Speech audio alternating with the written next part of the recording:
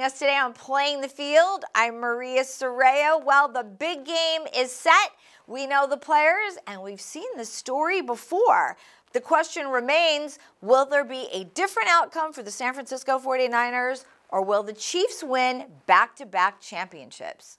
You know, it was 2020 the last time that these Chiefs and 49ers met in the Super Bowl, with the Chiefs coming out on top 31-20. Now, Mahomes is still there, but for the San Francisco 49ers, they have Brock Purdy, who was the last pick in the NFL draft just a year ago, also known as Mr. Irrelevant. He's also one of the youngest quarterbacks to ever play in a Super Bowl at age 24. But this has really been such an interesting season leading up to the Super Bowl for our local teams, including the Los Angeles Rams, who did make it to the playoffs and did so much better than anyone gave them credit for. Now, of course, they started the season at 3-6, and head coach Sean McVay said it wasn't until their bye week when they came back and really everything changed. Now, he told us that it was the emergence of wide receiver Puka Nacua and the second-year running back in Kyren Williams that made all the difference in the world. Now, I had a chance to sit down with offensive lineman Rob Havenstein, and here is what he had to say about the season.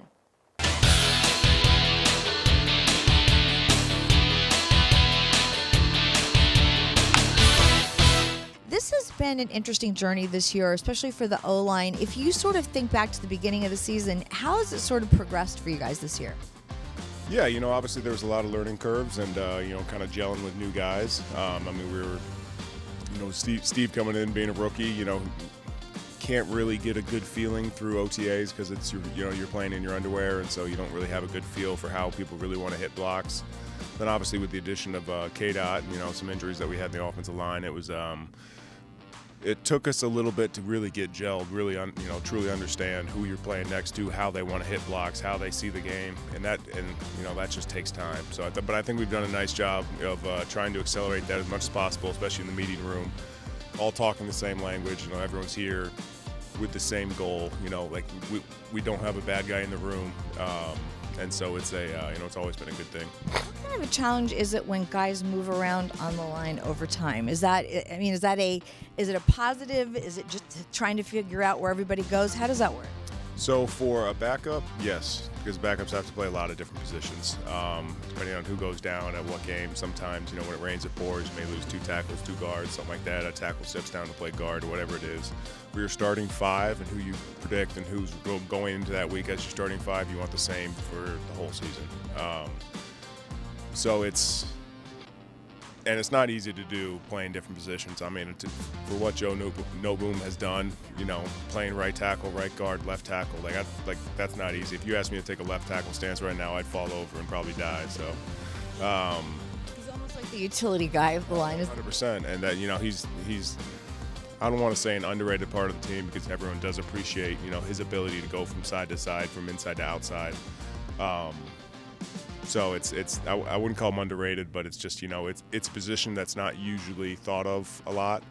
But having you know, so the position Joe's in right now is, you know, having a good, reliable, solid, starting caliber backup is just, you know, can't put a price on it. You guys have added Coach Mike Munchak this year, who was probably the very best at ever playing this game. What has that been like? What have you learned from him? Man, I picked up so many things from Coach Munch. He's the way he talks about the game. He's very fluent in the way he talks to you, because he talks to you as a person. It's not a lot of, you know, coach speak of, you know, hot words or anything like that. He's truly just having a conversation with you and giving you gold, because he's, you know, obviously got a gold jacket. So yeah. so that's you know, that's experience, that's wisdom that's not around. And for him to come in and to be as invested as he is, and to sit and talk about football, and I've had conversations with him where we're just talking about life in general and kids and, you know, whatever it is. And so it's you know, just to have a presence, caliber of guy in the room like that. And, you know, hats off to Wendy for, you know, coming in, being that, you know, it's his first O-line room as, you know, head guy, and there's no ego in there. And so when Munch has a point, or, you know, Munch comes in and him and Zach run our third down meeting, and so it's you know, they're over there talking. We get different guys talking about different things, and everyone's, you know, collaborating together. But you know, to have Coach Munch in the room has been, you know, invaluable. Do you ever watch video of the way he used to play this position? I've seen some clips. I probably should go back and, you know, and definitely look at some highlights. But you know, obviously everyone knows that you know, he's a, you know, one of the best, if not the best to ever do it. I know that starts getting down to some different conversations, but you know, one of the best to ever do it. And then lastly, you know, you guys are going to the playoffs this weekend, big game in Detroit. What's the feeling been like in the locker room? You know, it's been a really good feeling. There's been obviously playoff football. There's a little bit, you know, kind of, I don't want to say a different sense of urgency, because we obviously had to have that just to make the playoffs, starting from 3-6. But I think guys are locked in. Guys are focused on what we need to do. I think, you know, our leaders have been leading the right way. It's been coming down from Sean as well. All our position coaches, everyone's been kind of on task. And when we're here, we're focused on what we need to do. You know, because all we want to do is be playing next week. So, but you know, I think we've had a good week of practice. We're gonna, you know, obviously watch film, clean up what we need to clean up today, and then, you know, travel tomorrow. It's kind of interesting. Sean brought that up this week, that you guys have been playing pretty much playoff football, especially since after the bye week. So maybe the mentality, especially for some of the younger guys, they're just playing like they've been playing. Yeah, you know. And, you know, for our younger guys, you know, they don't know what they don't know. You almost have that blissful ignorance. And so, you know, for us to even be in this position that we are, like you said, we were in playoff football mode for, you know, the second half of the season. But it's not like that was talked about. It was just a singular focus on getting better, playing better football, you know, limiting the mistakes. But at the end of the day, just playing better, competing harder. And that was something that showed up in practice, and it's continued to show up. You know what it's like because you've had the experience to play in a playoff game. What kind of advice do you give them, or when does it actually stop when you get on the field and you're actually playing? When does the jitters sort of stop when you get to the game? Well, I would say it's different for everyone usually. If anyone would come up and ask me, you know, advice with, you know, how to manage nerves, you know, I kind of, you know, always brought it back to, you know, the old Hoosiers clip where, you know, you go measure the rim, still 10 feet. You go measure a football field, still playing football. Obviously, it's going to be, you know, it's going to be an awesome stadium. But, you know, guys have played in, you know, big games in the past. Maybe not to, you know, this caliber, but it's the same as the one you played in high school, right? Same game, same game. A couple rule changes here and there, and maybe a little bit better personnel on the other side of the ball. But it's you know, it's the same game. And, you know, for me, it's usually, you know, once the first snap gets going, you know, you kind of, you know. Yeah, your senses take over. What you've done in practice takes over, and you just go ahead and trust that. And then if you ever in doubt, you know, that's the best thing about we got as this team is that we are a complete team. It's you know, you trust the man next to you, and you know, if you can't do it for yourself, go do it for him.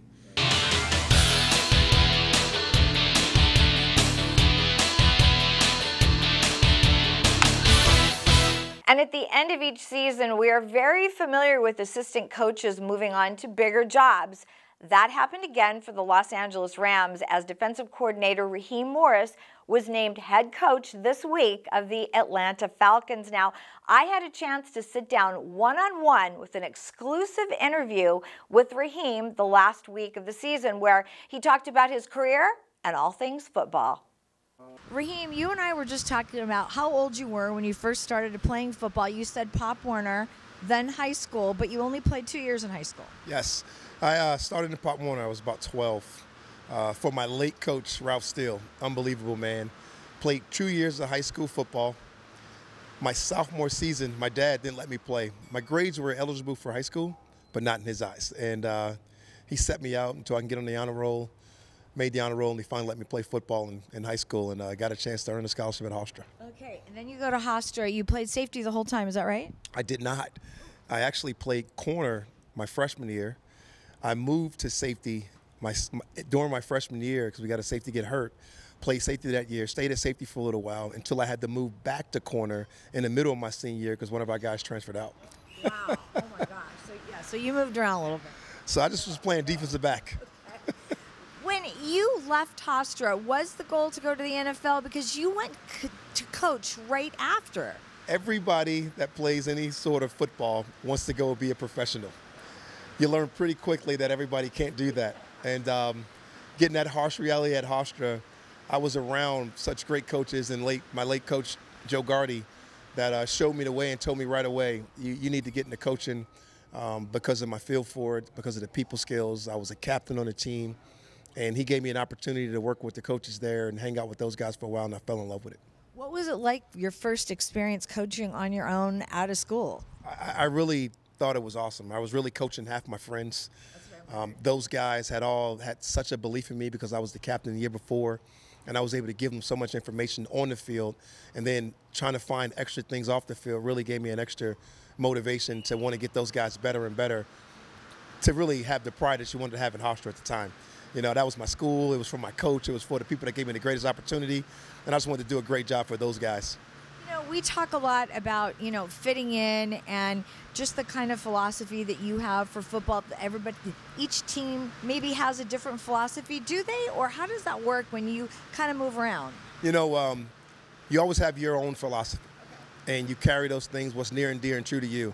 You know, mental toughness, the physicality and how we want to play, the increased hustle, and all those things. And then when you go and you get with like a Sean, and you talk about people being first, and you add that to a part of your philosophy, and you absolutely bring out those attributes in your core to be able to help and provide to that opportunity that you're in, I think is the best way to go about business. So you see different people's philosophy. When we were with Dan Quinn in Atlanta, we talked about toughness, we talked about competing, and I thought that was really a part of what everybody wants to do. And I really think when you go places and you have the ability to add to their culture, to the ability to make those guys better, I think it's only a chance for us to grow and to be able to do that together. You make so many connections throughout the years. What was Sean like when you first met him? You were both a lot younger. You know, I don't know if people even know. I met Sean as a young man in Tampa in his first year coaching with us. And he'll tell you, he came in basically as a helper, an assistant, and he had so much energy and so much juice and so much authentic passion in order to get great that I just remember the guy that I knew would climb his way up the ladder pretty quickly. How quickly, nobody knew, but you knew he would come fast, and he knew he would have the ability to do it, and you couldn't wait to see him do it and grow. You know, and then I got a chance to go back with him the second time when he started coaching and fill the shoes of a tight end coach. It was everything that I thought he would be, and it was all that I would hope that he would become.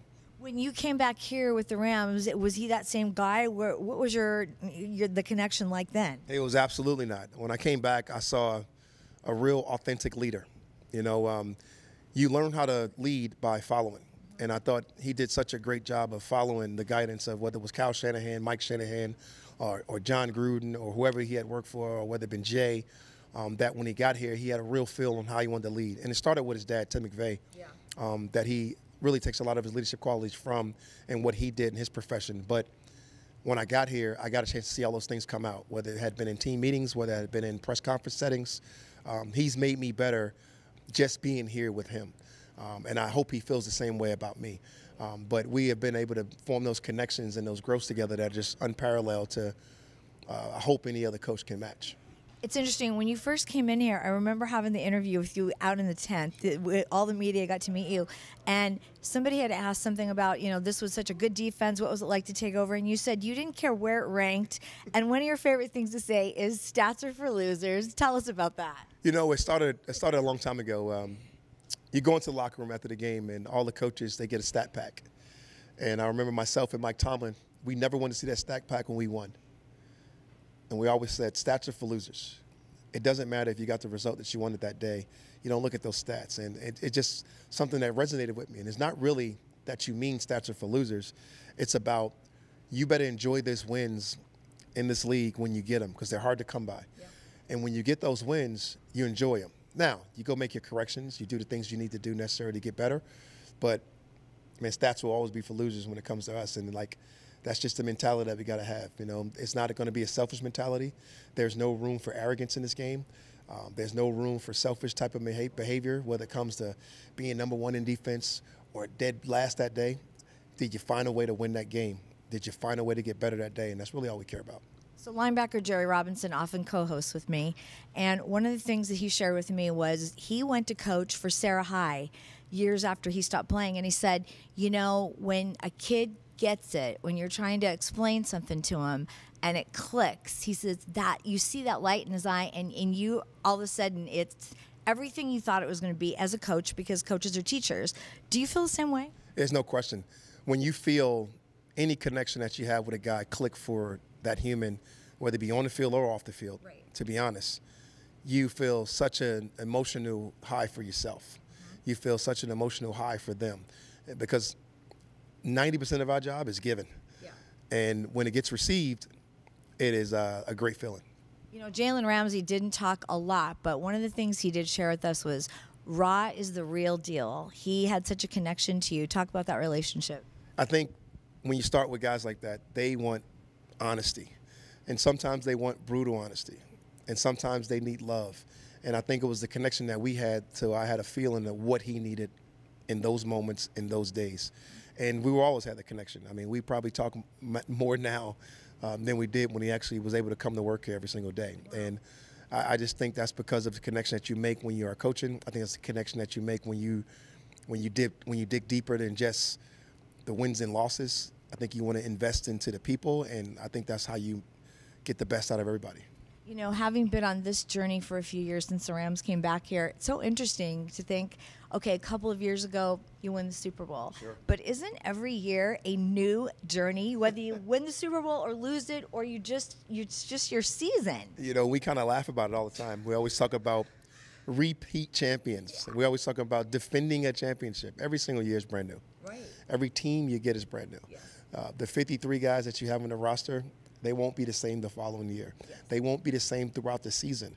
And I just think every day and every challenge that we get is a brand new day, and you gotta just attack those things as hard as you can. You know, and I mean, it's just so interesting because there's so many facets that go into it, you know. But I think that you're right. A lot of times, the media has their buzzwords too, like, well, you know, repeat, and how are you getting back up over the hump, things like that. When you think about mentors you've had just throughout your career, probably very many, who comes to mind?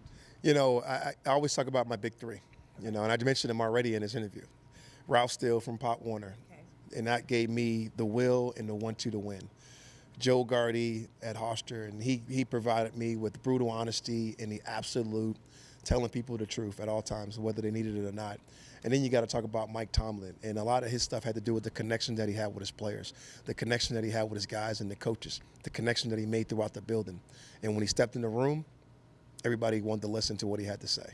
And I just think those three guys, when you're talking about leadership, you talk about the mentorship that I got from people, those are some of the major three people in my life that has affected me.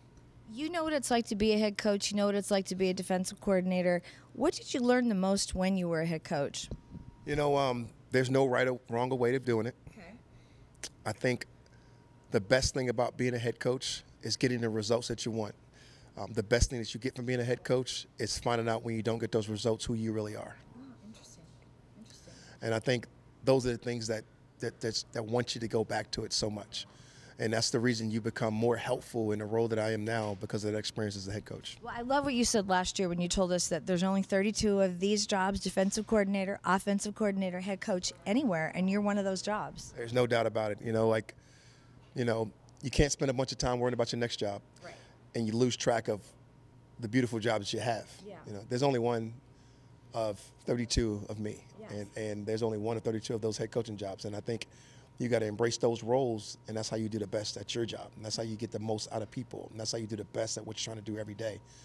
That's the way you just go about your business. Not that you're going to give away any secrets, but what's it like to be in that room with those players talking defense? It's a lot of fun.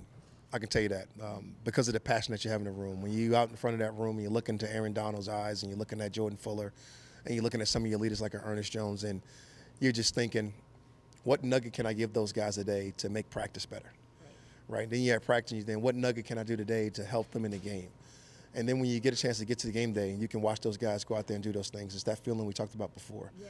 It is that over-exuberation of love and care and want-to for those guys, and just happiness, and you just love their moment. You know, from the outside looking in, thinking about, you get to be the captain on the defense, you get to do all this just defensively, where a head coach has to kind of do all of these roles all the time. You don't really get to do that deep dive, do you?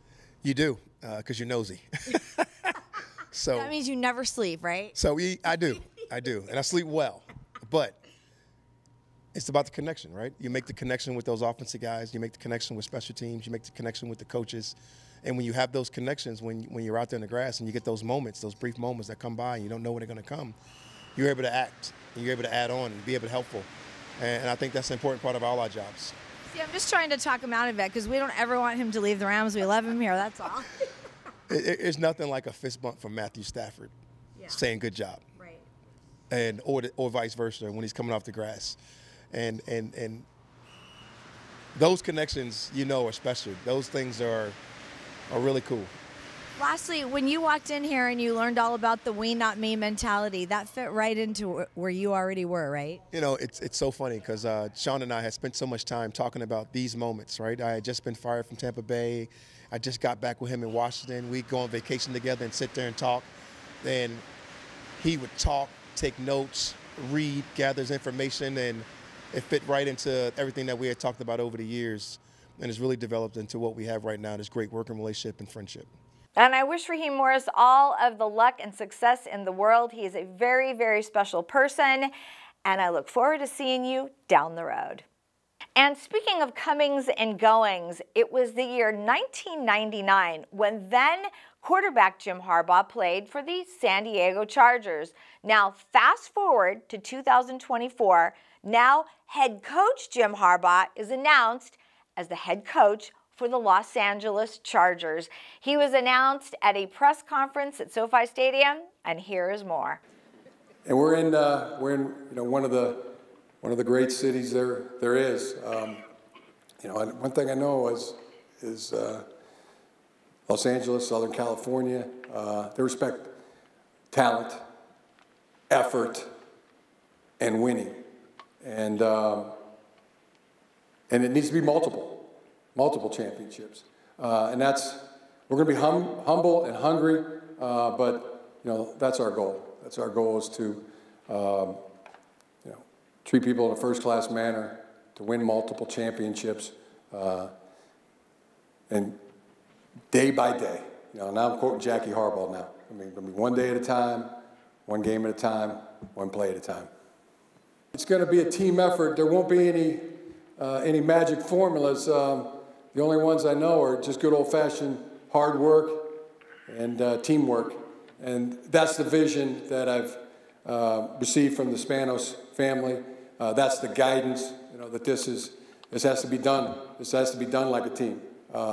And the great family that they are, team, family, those are synonymous, for each other. And I got to quote Katie, my daughter Katie Harbaugh, because she came up with one of the best quotes I've ever heard. Work together, win together. And the operating word there is together. So everything we're going to do is going to be done as a team, collaborative. Anything and everything that I can do as a coach, for our players. It's about them. Those helpful warriors, those mighty men, so that they can be successful. So I feel that's what my job is. Put them in a position to be successful. And then the other operating there is work. I mean, nothing was ever achieved without work. So each day, just waking up and see if we can, how productive we can be, how much we can dominate the day. So talk about expectations. What are those expectations? Expectations are to have a great day today, to make it a great day. Like some people say, have a nice day. That doesn't quite resonate with me. I mean, that leaves something to chance. I mean, let's make it a great day. Let's have a great day if we want to. And so that's what we're doing. And happy to be here today. And again, just thankful for this opportunity and ready to attack it. The pros on this team, Justin Herbert, you see, I mean, he's as well said on that video. I mean, he's a crown jewel in the National Football League. Derwin James, there's another one. Talk about somebody getting me fired up. I mean, let's go. Justin Herbert walks up on you, like, Okay, all right. This is awesome. Keenan Allen, we got guys. Rashawn Slater, I mean, great to see him. I mean, in the building, getting the work in, and that's been the feedback I've been getting in the communication with the players. They want to work. Can't wait to work. They're ready to work, and they want to win. And hey, that's let's go. The weight room we're getting it cleaned up right now. We're getting it all set. Had a great day just yesterday. I mean, talk about fulfillment. I mean, going in there to Home Depot and getting the shop vac, and I feel like I'm back at USD. I mean, let's get this thing right. Let's get it good. When these players come in here, then everything's organized, and they're going to see that things are changing. Things are different, and we want to get into that center of player development. That weight room, and let's have at it. It's you hungry? You want to eat? I mean, this is an all-you-can-eat buffet right here. So let's get that work in, and that's what the players have been saying back to me. Let's get it, coach. So let's go. I mean, it's going to start with humble and hungry. I mean, right there. I mean, that's where we are right now, humble and hungry, and we're gonna respect all our opponents, and we're gonna strive that we're gonna earn their respect, and we're gonna earn our winning. Tough team, the resilient team, a relentless team, physical team is what we're going to aspire to be. Don't let the powder blues fool you. That's what we're going to aspire to do. Now, if I go back to 1998, well, that was my very first year covering professional football. We'll see if Jim Harbaugh remembers me. And I can tell you it's going to be a very exciting year with Coach Harbaugh at the Chargers.